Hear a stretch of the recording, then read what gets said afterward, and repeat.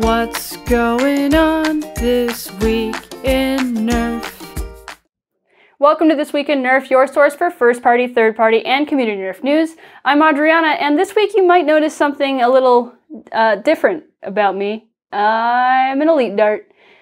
Foam Fest raised enough money that I was challenged to dye my hair, and hopefully that's not too distracting. Let's do the news! Workers being weird again. They recently released this body kit for the Hurricane, and I'm not sure if it's called the Barbarian or Manu. It has different names in different places, so there's clearly a translation error at some point. I'm not sure what the real name for it is. But this 4-piece body kit goes on top of the Hurricane Blaster, and it allows for top-loading mags, which is a really cool feature that some people in our community have already been doing, so clearly it's a desirable feature. And it allows for a stock attachment point, which I personally wouldn't use, but I could definitely see that being a pro for some people. The overall look of it, like aesthetically, it's funky, but at least it has an interesting shape, unlike the base blaster. When the Hurricane was originally unveiled, I thought that it was a prototype that we were getting like a sneak peek of. I didn't realize that was the final blaster. So at least it's got some character to it. I much prefer this over the base shape of the blaster. And this body kit is available for $40. The super weird part is the extended battery tray. It's a 2-piece extension that just juts right down out of the handle and makes it look super long and weird. It will allow for larger batteries and make 2-stage setups a little more accessible, but it doesn't look good. Hopefully it's at least functional. That's another $10 for the tray. Overall, the kit looks funky. I don't know what Worker's doing sometimes, but creative. We'll call it creative. A while back, Nerf showed off a Post Malone Percy's that was not available to the public. But this next crossover blaster will be. This is the Cactus Jack Fortnite AR Goosebumps, and it's kind of an interesting crossover. Travis Scott is a rapper who had a concert inside of Fortnite, and while I don't particularly like playing Fortnite or listening to rap, I watched a bit of footage from this concert, and it legitimately seemed like a really cool experience. It's a very clever way to have a concert, especially in times like these, and it's just neat. It's just interesting. And this blaster with this crazy heat map pattern came out of that. And I don't understand why there are so many repaints, and I'm sure there's many more coming in the future. But this one is $65 from Travis Scott's web store, available on pre-order, and that'll ship in October. I wonder how many more reprints there'll be for blasters like this. And speaking of repaints, some influencers received a box of Rippley repaints, and it's a pretty cool paint job.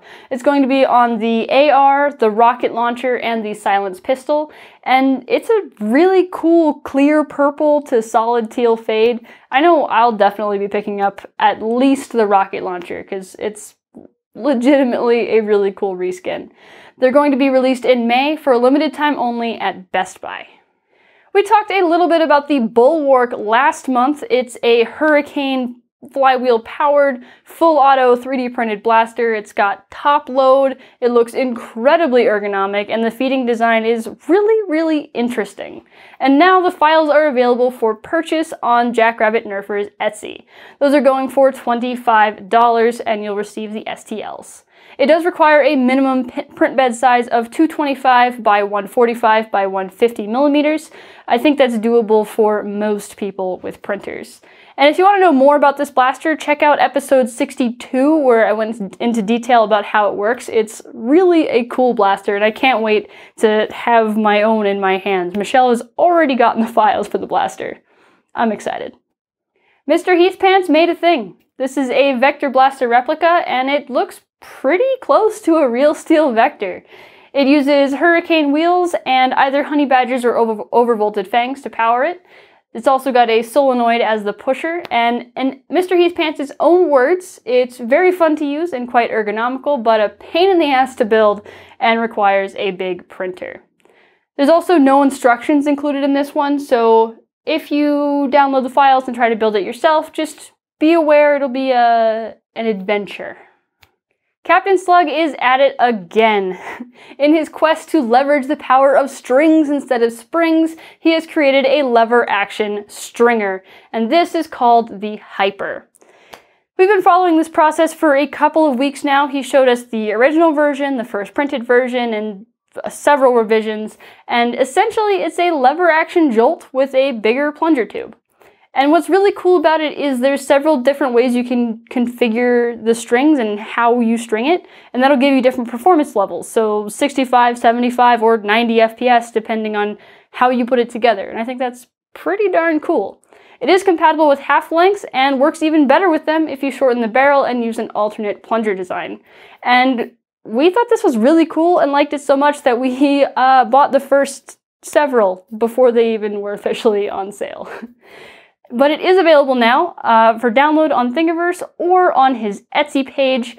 The hardware kit is the same as the Whisper, and the full complete printed blaster set will be available today, Monday, right now, probably as I'm talking. Go get it. Why are you here? And now it's time for the mod of the week.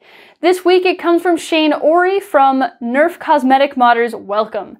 This is a pulsator and Rhino Fire integration, and I have never seen a pulsator integrated like this before. I love that he kept the moving barrels. That's so freaking cool. It's all rewired for 2S LiPo, and it just looks like it was pulled straight out of Star Wars. Especially the off-center handle, the paint theme, the dirt and grime, and a lot of times people make dirt too even, but this is really well distributed. It looks organic, and I get such a resistance vibe from the paint scheme. And the blasters are such a perfect fit for an integration. I don't know how no one thought to do this before. It's awesome. Thanks so much for sharing. And that's all the news for this week. Thank you so much for watching. As usual, all the links to the things I talked about are in the description, along with a like and a subscribe button. I would appreciate that so very much. And I will see you again next week, Monday, 9 AM Pacific, and that's the news. Time to zoom out of here. I almost fell. The box I stood on moved. My hair is doing weird things. From Nerf Cosmetic Modders Welcome. Nerf Cosmetic Modders Welcome. Nerf Cosmetic Modders Welcome. Those are some really good ideas. Good.